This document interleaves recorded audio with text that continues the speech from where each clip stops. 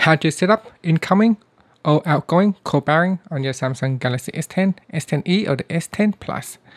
Now first tap on the home key to go back to your home screen. Then tap on the phone app. From here, tap on the menu key and choose settings. In settings, go down and tap on supplementary services. And then you can see here, there is a call bearing options. You need to tap on that. Now we need to wait for the phone to load up some of the information from the network. Once it has loaded, you can tap on call bearing and then choose voice call or video call.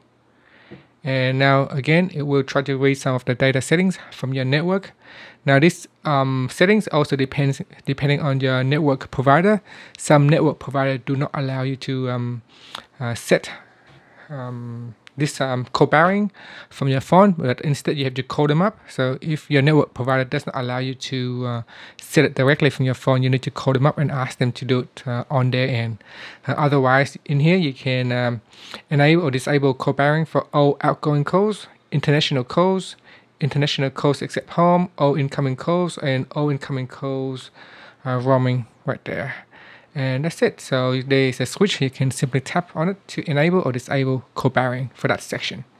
Thank you for watching this video. Please subscribe to my channel for more videos.